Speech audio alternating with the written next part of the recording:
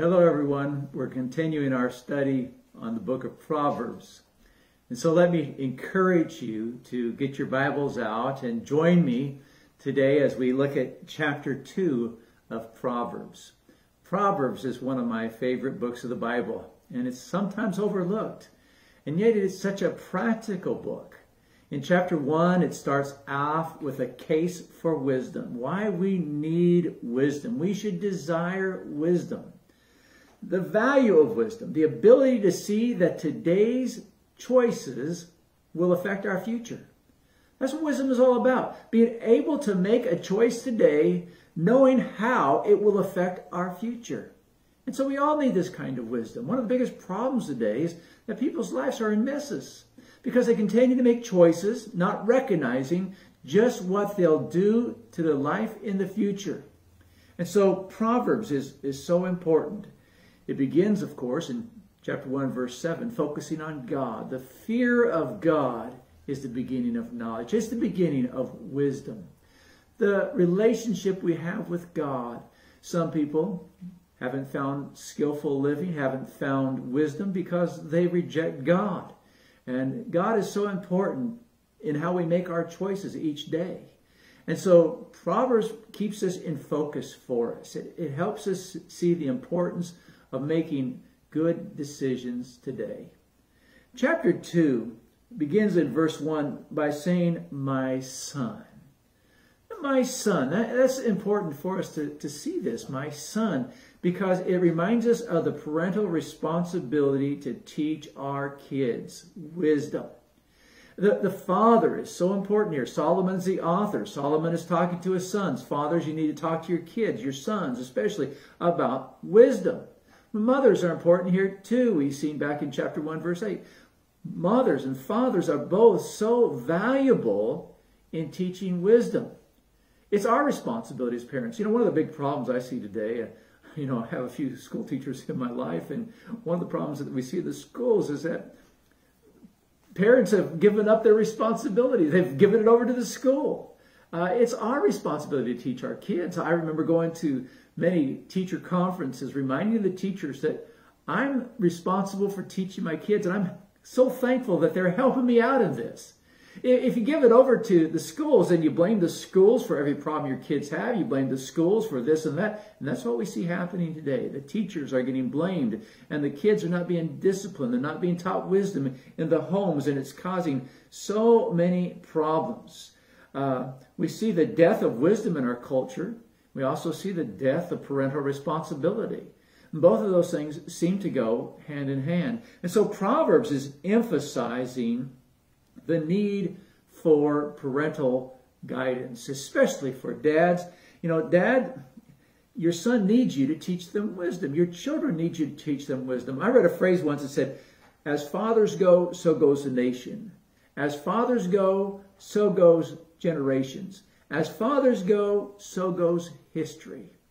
Now, that's not to diminish the importance of mothers at all. It's just to say that dads, we oftentimes give up our roles as a teacher, as the one who teaches our kids wisdom. And we cannot abandon this role. If there's trouble in our country today, I think it begins with dads. I mean, they tell us that almost 40% or almost 50% of our kids are living in homes without their fathers.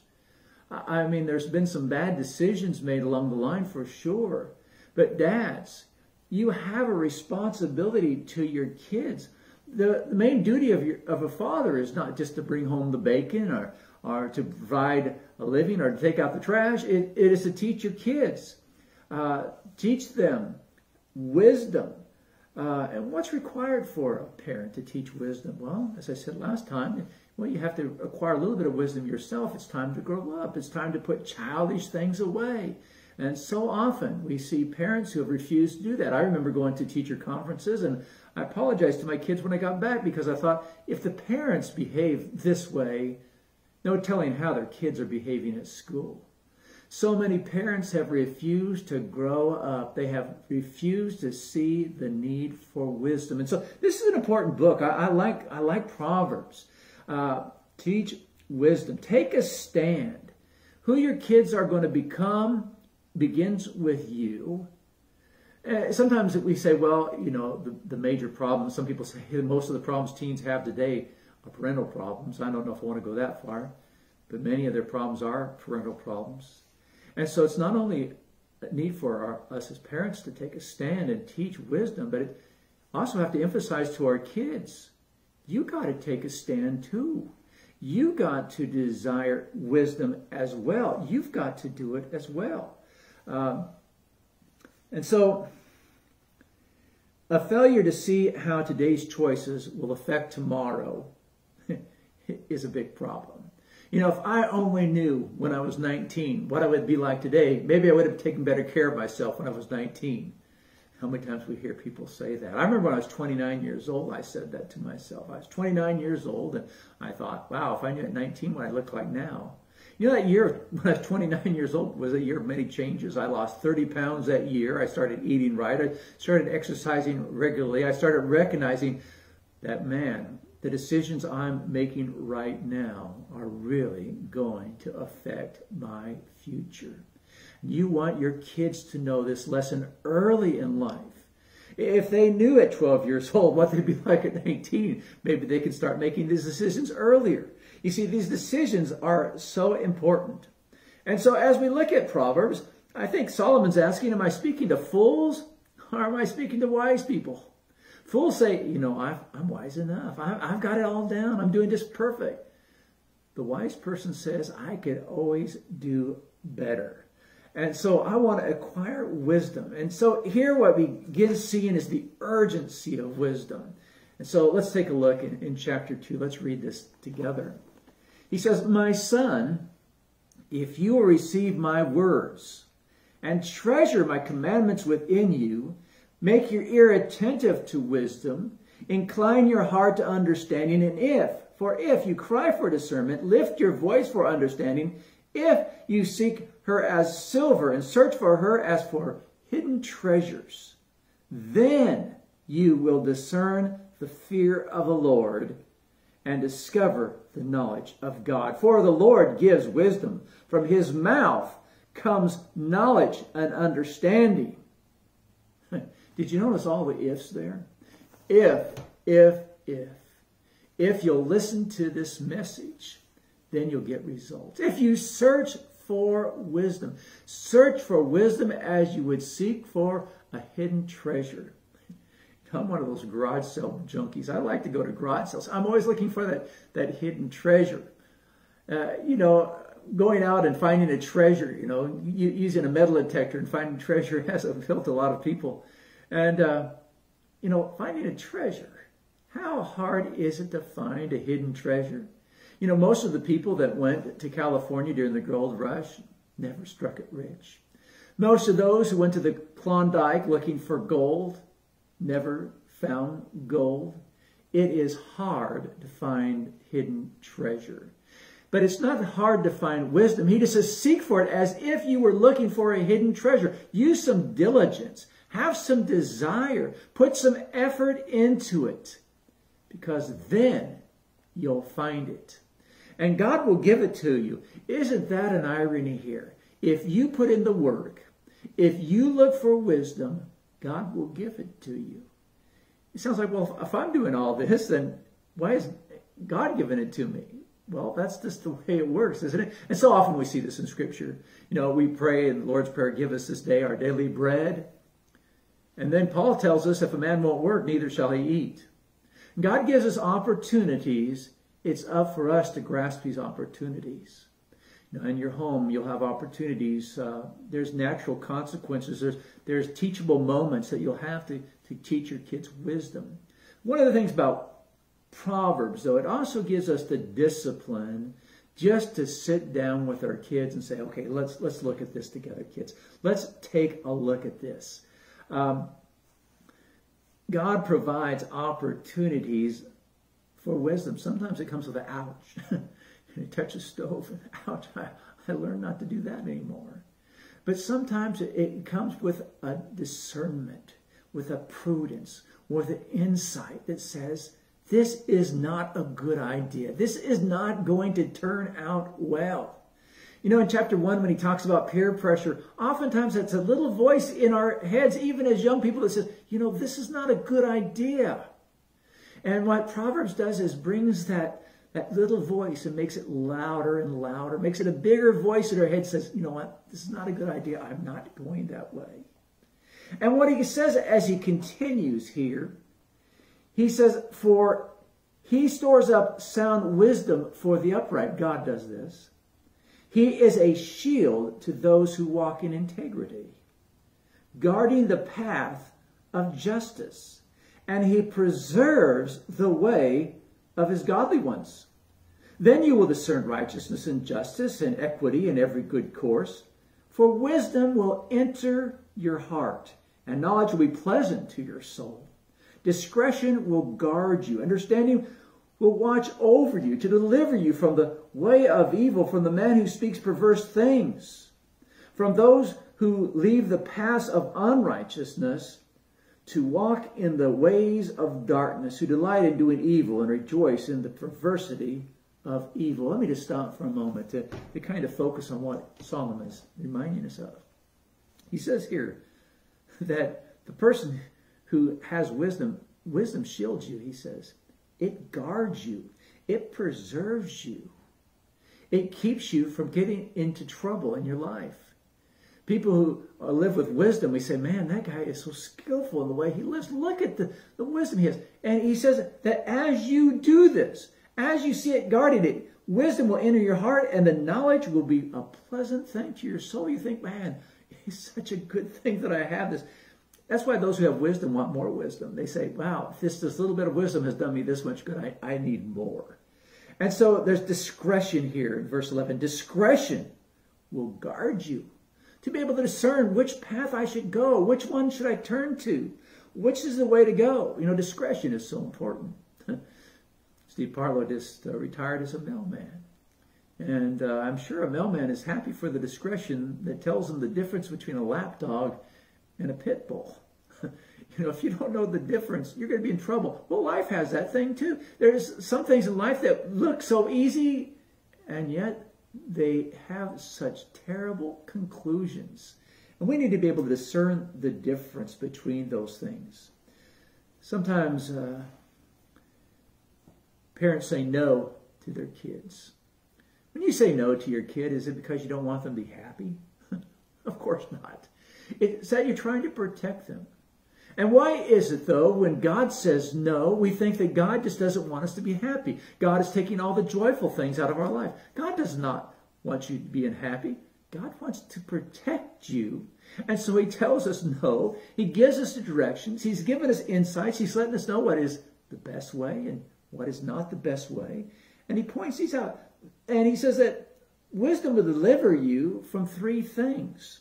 The one we already began with here, to deliver you from the way of evil, from the man who speaks perverse things, from those who lead paths of unrighteousness, to walk in the ways of darkness, who delight in doing evil, and rejoice in the perversity of evil, whose paths are crooked, and who are devious in their ways. It's going to keep you from a life of crime, is what he's telling you. It's going to keep you out of jail.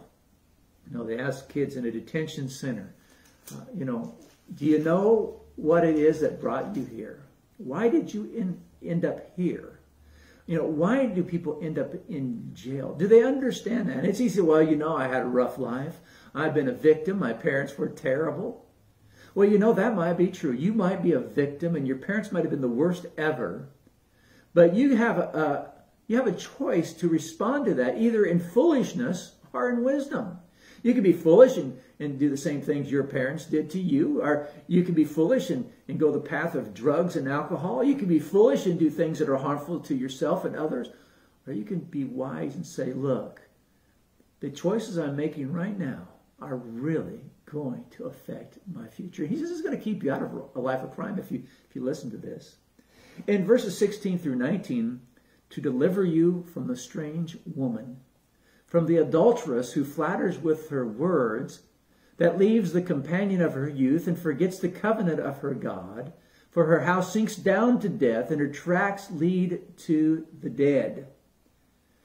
None who go to her return again, nor do they teach the paths of life. the problem of sexual immorality. Oh, what a problem today we have with this. The sexual revolution that started when I was a teenager back in the 60s hasn't gotten much better. It just keeps getting worse and worse. And I hear people say, we don't need to, we shouldn't be talking about sex and what's right and wrong with sex. It's just about we love one another. Well, they're surely making a lot of poor decisions about that. One thing I do like about this text here, this is to keep you from this wicked woman, this strange woman, this adulterous woman, this woman who will lure you. And so often we place the blame at the foot of women. Say, you know what, girls, you have to take lead in this date or the boys will take advantage of you. Scripture never comes at it that way. Scripture comes by saying, Dad, you need to talk to your boys about how to behave themselves sexually. How to keep things in their own pants and take care of their own bodies and to not get caught up in this. And look at it. Here's the woman who leaves the companion of her youth, forgets the covenant with her God, and she just has turmoil after turmoil in her life. I have to confess one of my guilty pleasures is all these court shows. I like Judge Judy. I like the People's Court. One of the things is that it just seems like it's a life lesson here on what it is to live foolish lives. I mean, how many times? Here's a lady. I've got 4 kids, and you're living with the father now. Well, I'm living with one of the fathers now. There's 4 kids by 4 different men. Oh my goodness. We talk about, well, I'm a single mom, and we know what that means. And it means it was a man who took advantage of her, I'm sure. But it also means that the child, he's I don't have the statistics right in front of me, but the statistics say that he's got a more likely chance of living in poverty himself, more likely chance of having troubles himself.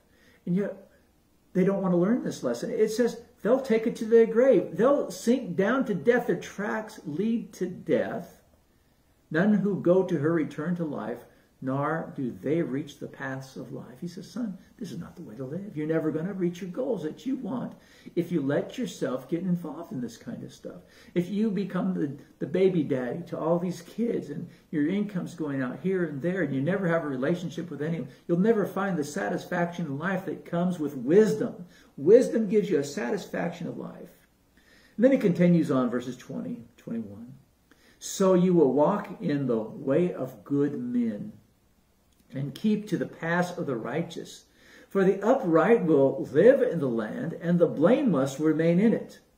But the wicked will be cut off from the land, and the treacherous will be uprooted from it. He's telling us one of the other things about life. See, wisdom gives you the abilities to escape a life of crime, to escape the sexual traps in front of you, and it also, he says here, it will give you a good life. It'll help you to be a good person. It will keep you from messing your life up. And I know of kids that grew up in the church here, boys and girls that grew up in the church, had so much in front of them. I know some of those who are now in jail. I'm telling you, I know some right now who are in jail, who have been in jail for a long time and will be for a long time. I know one young man who died in jail. Why? Was it because of their parents, or because of the church, or because of the Bible, because of Christianity? No, it was because of their own stubborn choices. They made foolish decisions and followed this way. And he said, I'm trying to help you escape this kind of lifestyle. 2 major pitfalls that we've already seen here, mentioned in the book of Proverbs. One is bad companions. He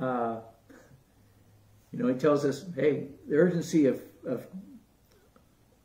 wisdom is don't go with bad companions, peer pressure, chapter 1. Chapter 2 here, the immoral sexual activity. And he's going to continue to talk about this more in chapters 5 and 6, and so we'll save it for there.